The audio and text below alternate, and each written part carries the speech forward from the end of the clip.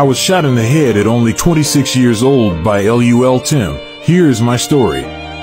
My name is Davon Bennett, but I'm better known as King Von. I was born on August 9th, 1994, and I grew up in Parkway Gardens, one of the most dangerous neighborhoods in Chicago. Growing up, I was surrounded by violence and crime.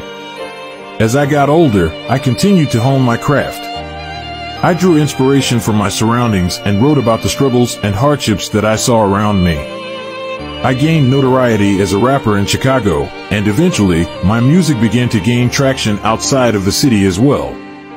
I released my first album, Grandson, Volume 1, in 2019, and it was followed by Levon James in 2020.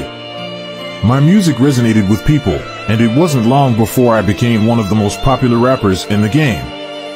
Sadly, my life was cut short when I was shot in Atlanta on November 6, 2020. I was only 26 years old.